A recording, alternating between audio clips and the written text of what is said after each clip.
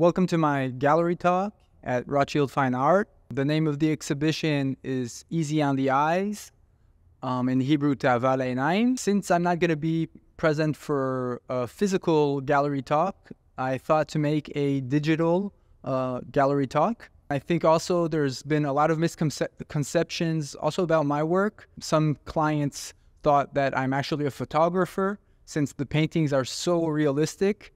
In order to actually see the brush strokes and the colors and the work of the paint, you have to stand really close to the paintings in this exhibition.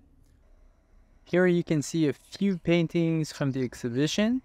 These are mainly premier coups, which means paintings that are done in one shot, also known as alla primas. It is basically a painting that is done in front of reality, in front of the object, if it's in the landscape or the model. It's usually done in one session or one sitting. But there are some large paintings which used also classic techniques like underpainting, and it truly varies.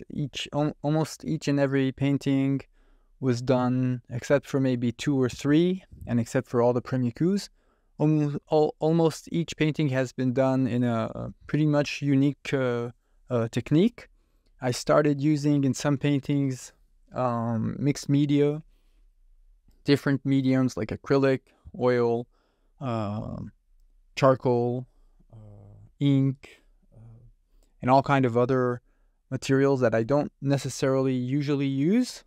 And so there's some kind of a variety, both in terms of technique and materials, and also in the style, the outcome. It gives a little bit of a different touch or result. I will post videos about a few specific paintings and a few examples.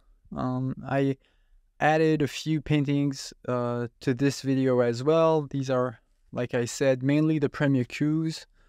This painting has been done in the south of France, in front of Mont Ventoux, which is covered with clouds.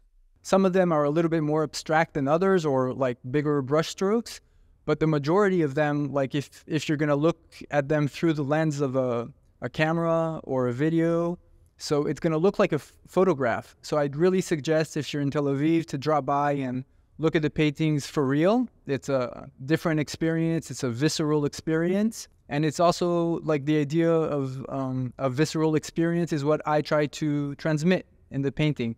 It's like a time capsule. I try to capture the moment while I'm in front of the nature, the model, the landscape, whatever it is. And I think that the best way to really experience it will be a direct contact in front of the works. So yeah, I'd say that. I guess that's kind of a promo.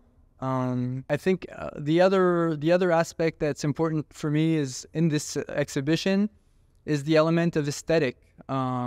We called it easy on the eyes. It's not really defined. It's not like it's not necessarily good or bad. It's just there's this pleasant feeling on the eyes, and I think that's also something that's in common in all the paintings. It's before I start the painting, I need to have a compelling visual experience. It needs to be something that evokes some kind of ideal, and that's it. Thank you for listening to this short gallery talk.